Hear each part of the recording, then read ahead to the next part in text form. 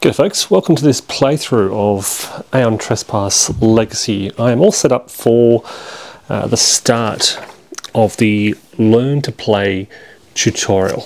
If I can just briefly zoom out, I will stay zoomed in on the battle map, but you can see here the sort of broader setup I have. So we've got our Hecaton out on the left. This is using the 3D printed monster stand that I spoke about in my pimping blinging video.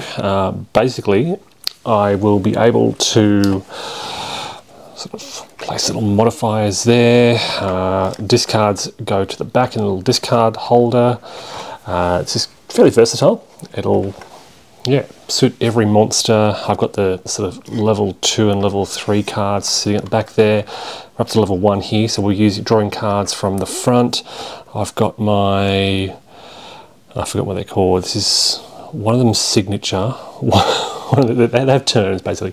This is what the monster does if it either can't see anything or if it's asked to do its signature move. We are fighting a level 0. In fact, I'll zoom in just a moment, but we're fighting a level 0 Hecaton, which means, what does it mean? 6 wounds. It gives us a friendly warning, so it won't knock us back as far. I'll talk about all these things in a moment, but here it is in the middle. Mostly painted, I think. I don't know if I'll do any more with this. I'll just move on to, because I want to get everything painted, so I think I'm satisfied with that. The miniatures are painted as well. So here is my Argo, which is, as I try and slip that in, which is the ship that we sail around on. Mostly kind of wood. I've tried to go with sort of bits of gold. There's some trees in there, so there's little bits of green bushes at the front, and it's got this sort of ceramic, gone from that sort of ancient Greek stone and ceramic roofing on top. That's the kind of paint scheme that I've gone for. Dark oceans, so that'll come into play soon. And then we've got our various titans. So this is Philoctera. Okay. Now at the start of the campaign, they only have their fists. They have no weapons at all. So they'll all have this weapon. Yeah, so fairly drab paint job. I thought about some colour, but you look at them and you look at their kind of character sheets, and they're very grey and dark. I've given them sort of skin tones. As I said, speed painting. Check out the pimping blinging video if you want some more information on that.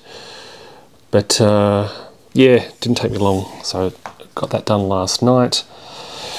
So as I said, we're all set up. So characters are down the bottom here. I've got my priority target. I need to check a few other things as well, which I'll run through. I'm running through, as I said, the tutorial. It's kind of step by step. It guides you through the first turn or two, and then it lets you go freely to try and defeat the Hecaton. What else do you need to know? Die roller, dice. I've picked my Argonauts. So they've just got a face. I don't even know what their kind of characteristics at the bottom here. So Penelope adds 1 will. Leocules, so this is basically their dream walkers. They are, in a sense, mind controlling our giant titans. For a sense of scale, so one of these has a human attached to their leg. It's very difficult to see, but can you see that little human down on her leg there? I think that's a human, at least. I don't know what it's doing there, hiding behind a tree maybe.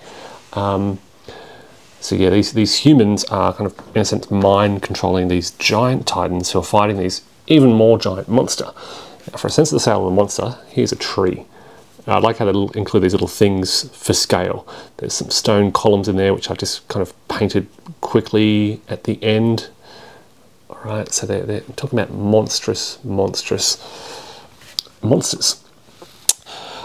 Okay, I'm going to kind of explain things as I go. So I'm going to zoom back in to the battle board. This is up here is the map that I've set up as well. I've got various cards that I'll draw on. That should be good. Give you a sense of what's going on. These are the 3D printed tile holders. I'll put a link below. A few people have asked about these, so I'll put a link below. We've got our trauma decks over to the right here. We have got conditions. Where are my conditions? I did have them somewhere. Oh, yep, conditions are just to the right as well. Then we've got Kratos deck and Moiros deck also along the right here. They're sort of various effects. I've removed certain cards. So for this tutorial, we removed certain cards from the deck. That's all been done. These are opening tokens. So these in particular, so opening and break are the two that I'm probably most going to use. This makes it easier to hit. This makes it easier to wound. And I'll talk about those in a moment. Attack dice, power dice, we've got Dreamwalker Titans, Argonaut card. Oh, we don't have our Argonaut sheets, so I haven't printed Argonaut sheets yet, but I will do that in a moment. I don't think I'll need any of the information on there just yet, but I will do that soon. And of course, I forgot about our Triskelion. So let me grab these little things, and I'll talk about how these work. So these Triskelion represent the three attributes of your Titans. They're danger, which is kind of an indication of their health. When you take a hit, you increase your danger, and after you've taken hits and increased your danger, you then draw a trauma card based on your, if I can just show you. So this danger corresponds to this kind of card here, and it tells you what level of trauma card to draw, whether it's minor, major, grave, or what's called an obol. Once you draw an obol, you've got a 50% chance of dying. And these can be both positive and negative effects. So despite, you can take 4 hits, draw a major trauma, but that major trauma may actually be something advantageous. I haven't gone through the deck because I want to keep it a bit of a surprise, but that's what danger does. It's almost like wounds reflects how much danger your Titan is in. Then you've got fate, and your fate points, you can increase your fate points to reroll dice. So if you really wanted to hit on an attack, you can spend a fate point to reroll, for example, a critical dice, and your fate goes up. But you don't want to push your fate because there are certain conditions, certain cards, and it may say, for example, if your fate is 4 or higher, the monster will attack with an additional dice. So you've got to be careful in how often you use that. And every time you make an attack, you increase your rage. And as your rage increases, you unlock special abilities also on your Titan character sheet. So as your rage increases, you get these bonuses, and this is where your openings and what are they called? Openings and break tokens come in. So the more you attack, the more your Titan becomes angry, the more they are able to draw on these special abilities to make it easier to hit and wound the Titan, and you become more powerful as well. So the idea is that the battle, and again, I'm going to contrast with Kingdom Death Monster. In stark contrast to Kingdom Death Monster, where over time, I think in most battles, I mean, in Kingdom Death Monster, every monster is different. The same with Aeon Trespass, but in most battles in Kingdom Death Monster, the monster becomes easier over time. You weaken it. You reduce its range of AI actions. You remove these cards. You might cut off the lion's tail. You might sever a limb, things like that. And it becomes weaker. Its movement gets reduced and so forth. In Aeon Trespass, it almost works the other way around. The battle escalates. Your Titans become enraged. They become stronger. They do, create more openings, create more breaks in the monster's armor, which helps you and helps the battle. At the same time, every time you wound the monster, you are removing cards from their deck. I might just shift that over so you can see a bit more of that. You are removing cards from their deck, and adding stronger cards, so they'll be getting stronger as well. That means that as you're getting closer to victory, the monster is becoming tougher and tougher and doing, I guess, more damage to you. We'll see how that works. So yeah, there's this escalation concept in Aeon Trespass. The battles escalate. They become more intense. This really, I had just played Cthulhu Death May Die, which is a bit of a dungeon crawler game in the style of Mansions of Madness. It's a lot like, very reminiscent of Mansions of Madness. It's an Arkham Horror style game, but you're exploring an environment and the battle escalates and you become almost superhuman just before you die. And that really reminded me of the combat mechanisms from Cthulhu Death May Die. So if you like what you see in terms of that escalation, check out Cthulhu Death May Die. It's a fascinating. I actually have a video of a live play of Cthulhu Death May Die on the channel from, it was during COVID lockdowns, and we're playing it online. So check that out if that sounds interesting. Okay. What else? Okay. The game is always played with 4 Arcanauts. They're always set up, even if it's 1 player, 2 player, so you'll need to share characteristics.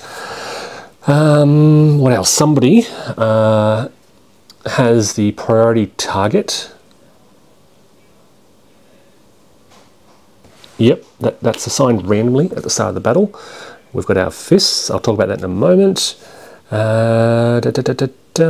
Signature and routine. This is signature, this is routine. So routine is where, oh, there it is, it's at the bottom. If they cannot see an enemy, they'll do that. In which case, our Argo, so basically this Hecaton has jumped onto the Argo and it's attacking our ship, our civilization. If they cannot see one of us, our Argo loses 1 structure. Now, I don't think I want that to happen. I think I want to give the Hecaton a target to attack. So basically I want to make sure that it can always see at least one of my Titans. AI cards, they're mostly shuffled. There is a bit of a sort of starting card for both the AI action and the body part damage, which I'll talk about in a moment. These are columns. Okay, so this is the only terrain we have at the start of the game, and it's a column. It is an obstacle. It is obscuring, so it will obscure vision, and it is destructible, so the Titan will crash through that and destroy these columns. They can also smash my Titans through this as well and destroy them and hurt my Titans. If I push the primordial onto this tile, remove the tile and roll a d10, I might be able to place a negative, what's this called, Aeon, I think it's called Aeon Trespass token in the Kratos pool. This will reduce basically its armor. So it's hard to see this symbol, very tiny symbols, but this is effectively the Hecaton's armor. All right, so I want to reduce its armor. So I could push it onto the tile. I don't know how I'm going to do that. I don't even know how I would begin to push. My fists are not good at pushing, it seems.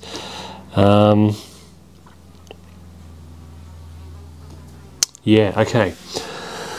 All right, so 16 columns have been placed, my Titans have been placed, the Hecaton is in the middle, it has a front and a back, which will influence its ability to target. Draw the top card from the Minor Trauma deck, an arrow in the bottom left,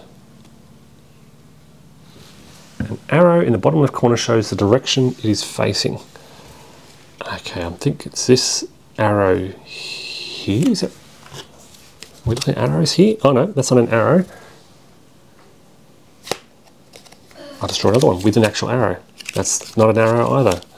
Neither is that. Let me shuffle this Minor Trauma deck first. Maybe I haven't shuffled these yet. Alright, do we have an arrow? Yes, it is facing to the left. Alright. And we are ready to go. Alright, so to start with, we begin with the primordial round.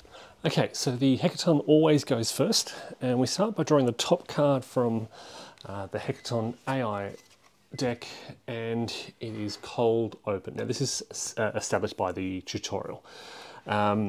All right, and you'll notice sort of 3 steps here. First, they pick a target, then they'll move and attack, and then they'll have an after attack action. Okay, so the first thing we do is they will choose the target, which will be the closest Titan in front in range. All right, so in front is basically in front of the Hecaton, which is imaginary line from the front of the base, looking to the left here. Then in range, well, they're both in range basically means who they can move and attack towards. So it'll be one of these two. Now, is one of these the priority target? In the case of a tie, it'll attack the priority target. Well, Solon is all the way over here, so it's not going to be him. So it'll be one of these two. Either, who have we got here? Ulyssia or Philoctera. In the case of a tie, when there is no, when there are 2 equally valid targets, we can choose. Just to make things a bit easier, I'm going to say Philoctera here. All right, so he's going to pick her as the target. Next step is to move and attack this target. He has a movement of 6, and he just moves, and I can choose. He just moves to the closest path, but there's a couple of options here. He's just going to go 1, 2, 3, and then he's there. All right, so it moves and attacks. And you can see here, this is the fate modifier. So if the fate was 3 or higher, he'd attack with 1 extra dice. Fortunately, that's not going to be the case. All right, so he's moved to the target. It's time for it to attack. Now here's its attack characteristic up the top here. It rolls 4 dice, or rather what happens, okay, what happens is it attacks. It makes 4 attacks with its swinging fist going all over the place. I now need to roll to evade his attack. So he doesn't roll to hit. He doesn't do anything to hit. Rather, it's my responsibility to roll to evade. And you'll roll 4 dice, because there's a 4 there. One of these will always be a critical dice. So this is my critical. And I can score a critical, I think it's called a critical evasion. I don't quite know what that does yet. The 6+ is what I'm trying to roll to evade his hits. So for every 6 or more that I roll, I successfully evade his swinging fists. All right, let's see how that goes. All right, that's 1 successfully evaded, 3 hits going through. So he scored 3 hits on Philoctera down here. Now I resolve the attack effects of that card. Now it deals 1 damage for each hit. So on Philoctera, I take her, I forget what it's called already, try thing, and I just add 3 danger. 1, 2, 3. Okay. Triskelion. 1 for each hit. Then, whenever you are dealt danger as a result of an attack effect, if you suffer danger as a result of something else happening, right, you add the danger and you stop. But because this is an attack effect, I then draw a trauma card and I check Philoctera. Now these are all the base Dreamwalkers, they're all the same, but later on this will be slightly different. It's really fascinating how the different Titans have different characteristics and stats and tables and the like. For Philoctera, a 1 to 3 is a minor. This is a symbol for a minor trauma. So for Philoctera, I draw I'm going to shuffle these again, because I don't think they're very well shuffled straight out of the box. So I draw a minor trauma.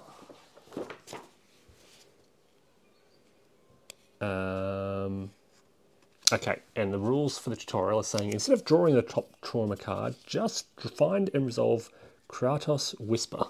So I'm going to look through these and draw Kratos Whisper. Here we go. And it says, gain 1 rage. Okay, gain 1 rage. There we go. Now, again, if you ever reach 10 rage, your Titan goes insane and effectively is out of the game. But it is, I think, good early in the game to increase this by a little bit. This will just increase my, it'll increase my my fortunes just a little bit. Okay, so now whenever you increase your rage, you must compare it to the person who is priority target. Phylactera now has the highest rage, so she gets the priority target token. Right, I'm going to put that over there as a reminder that she's now the priority target. If there were other attack effects, you resolve them now. So now there are none.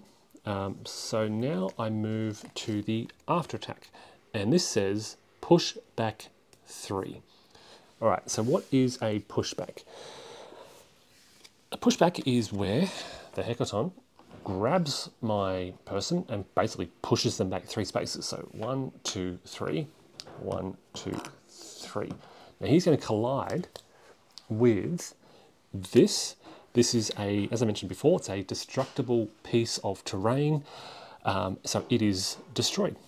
Okay, there are, I don't think there's any other effects of that. If a Titan was pushed into that, it would suffer crash, which is basically it suffers a damage, and I think is, no, it just suffers a damage and a crash, I think.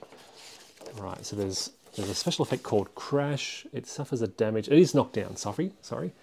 The subject crash raises their damage by 1 and suffers knockdown. Right, but that wasn't the case. So there's no knockdown, there's no crash. Instead, the terrain is just destroyed, I believe. All right. Once I'm done, place the resolved AI card face up, or in this case, I'm putting it in my discard slot on my monster management tray over here. The primordial round now ends, and the Titan round, my round, now begins. Now, again, this is somewhat scripted for the opening. It says, during the Titan round, I can take my turns in any order. A Titan's turn, so basically I'd go, okay, Ulyssia is going to take her turn, and her turn will consist of a movement and an action, a combat action, and you can do those in any order. But it says, it also summarizes that these all have a speed of 5. So this one here can go 1, 2, 3, 4, 5. This one can go 1, 2, 3, 4. This one can go 1, 2, 3, 4, 5, and it's out of range. So it's saying, what's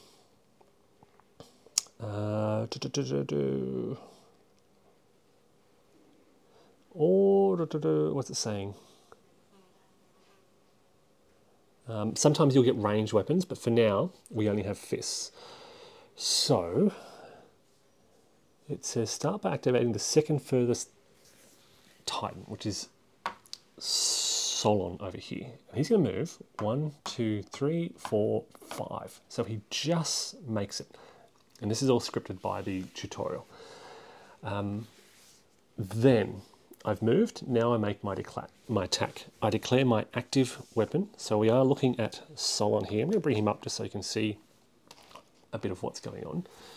He has his fists.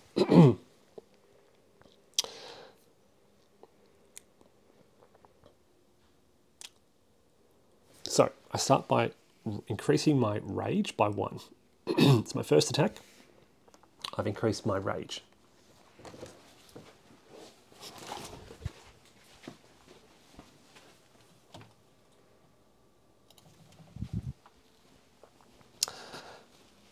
Okay, rage is increased. Now I check the attack die value of my weapon.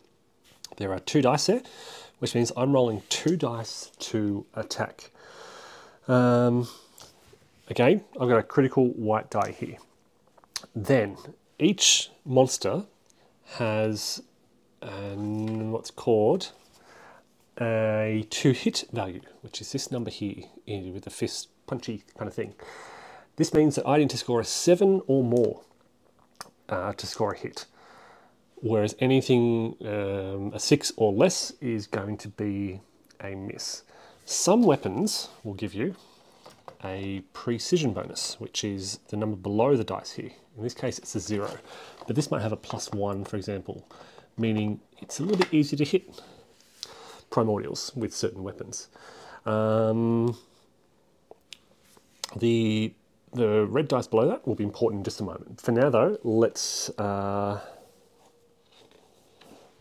make an attack and see how we go. 7 or more needed. That's nothing and nothing. So you know what? I want to get a hit here. So I'm going to increase fate by 2. Now you must determine how many rerolls you want to take. You can't do one at a time. You've got to say, okay, I'm going to reroll 2 of these dice, increase my fate by 2, and hope for something better than that. That's a critical. All right, that's a critical on our critical dice. So there we go, a good start. This is a critical hit. This gives us an opportunity to deal a critical wound. Nice. If I hit with at least one of these dice, I will draw a body part to see which body part I attacked. If I miss, it's considered a full miss. My attack ends and I skip all the further steps of the attack. Okay.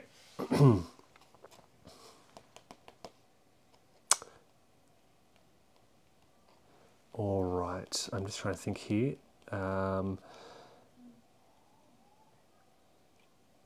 Oh, okay, it's saying we're going to tip the balance. So the tutorial says we're tipping the balance a bit in my favor.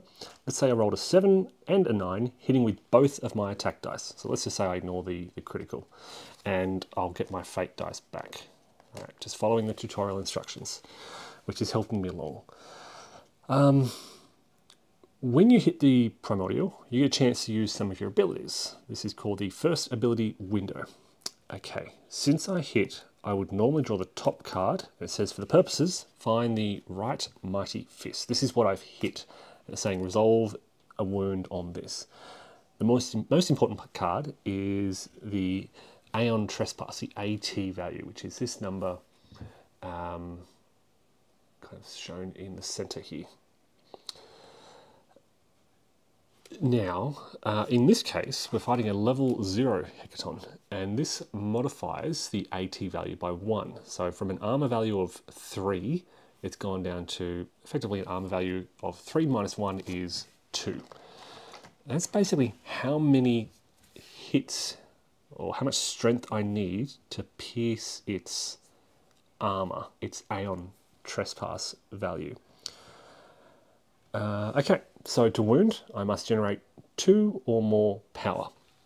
How do I do that? Now I look at the red dice. My fists generate 1 red die per hit. Now I scored, according to the tutorial, I scored 2 hits. So I get 2 red dice. But my Dreamwalker also comes with a red dice. So I've got a total of 3 red dice. And these are basically strength. So I need 2 or more of these little marks to successfully wound. And again, the tutorial says, look, let's just say that you rolled something like this. Ta-da! Now, incidentally, if I got a critical, the Hecaton gains 1 negative precision token. Interesting. That's if I were playing by, the non-tutorial rules. All right, so it's saying, let's say you rolled these. Every symbol counts as 1 power. I'm actually going to, maybe I'll come down a little bit closer. So I'll put just Solon away for a moment. I'll try and get a little bit closer to this activity.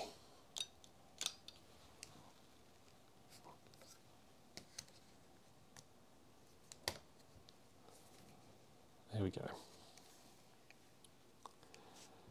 Just so you can see those dice a bit better. Okay, so I've rolled this.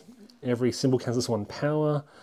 Every, whatever that symbol is, counts as a potential if I had a break token in the Kratos pool. For now, the pool is empty, so we ignore that.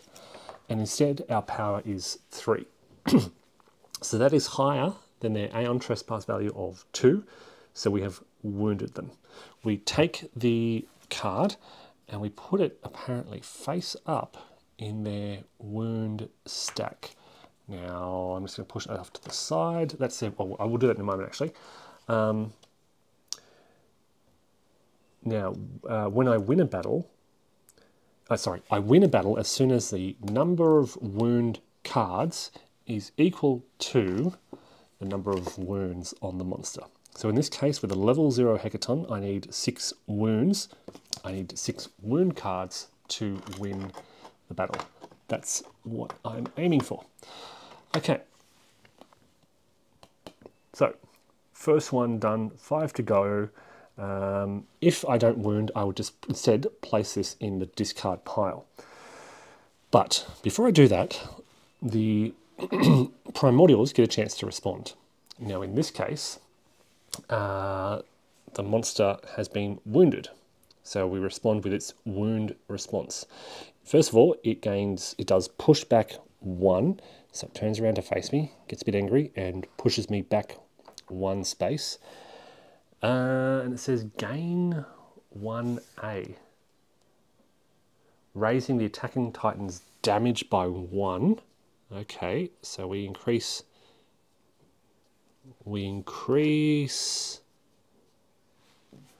Solon's damage by 1. Okay. Now, it says a reminder that danger gained from a response is not dealt by an attack effect, so we don't trigger a trauma draw. We don't draw a minor trauma as a result of that. Then it says knockback 5. Okay, so but there is also this reminder which says -2 to all knockbacks performed by the Hecaton. So 5 minus 2 is going to be 3. 1, 2, 3. He doesn't run into any of the furniture or terrain, so there's no further damage to that. On top of that, so this can now go in our wound pile. And it says on top of that, it's time to now escalate the battle. So we take a random body part card from 1 level higher than the level we just wounded. So we start with level 1 wounds.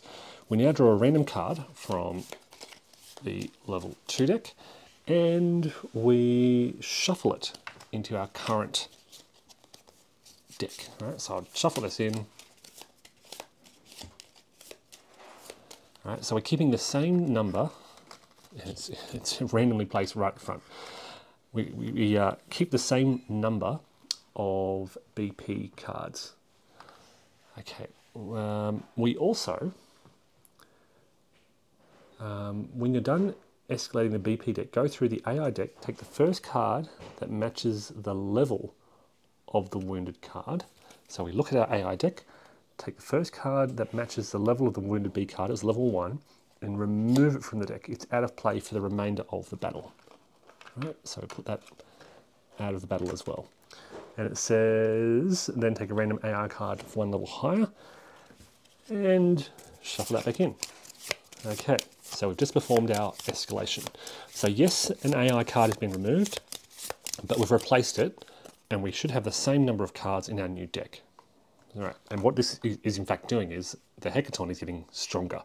It now has a level 2 card in its deck. Okay, at the end of the attack, we clear all tokens from the Kratos pool. There are none, so we don't worry about that. But it says, right after that, you get to leave your own tokens. This is called the second ability window. There are many abilities that activate at this point, allowing you to leave Kratos tokens and trigger many other effects. For now, as you're unarmed, you have 1. So this is pointing out a reminder. This is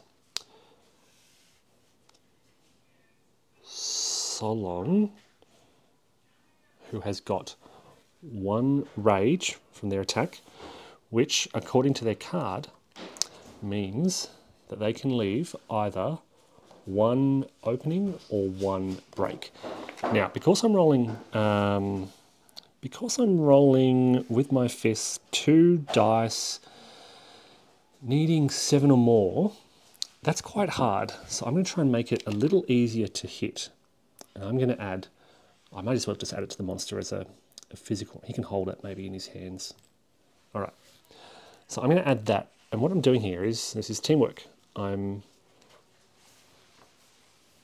adding a positive modifier for the next person to attack him. I get to choose one opening, makes it easy to hit, or one break, which will count one of these as a success, I think. That concludes the first attack. It seems that by pushing away your Titan, it actually moved closer to my other dude, which will enable him to attack this round. And that's it. I perform both my movement and attack actions. My turn ends. To show that I've completed my turn, I rotate my Argonaut portrait. Solon is rotated 90 degrees. He's done. That's his portrait on my actual player mat. The battle is far from over though. You know the basics. It's up to you to defeat the Hecaton now. There'll be no hand holding or rigged rolls from now on. Continue resolving Titan turns until all Titans have acted. Then turn all Argonaut portraits to their original position and proceed to the next primordial round. So there we go, folks. That is one primordial action and one Titan action. A lot to go, but we're off to a start. And I'll continue. Thanks everyone for watching, and take care.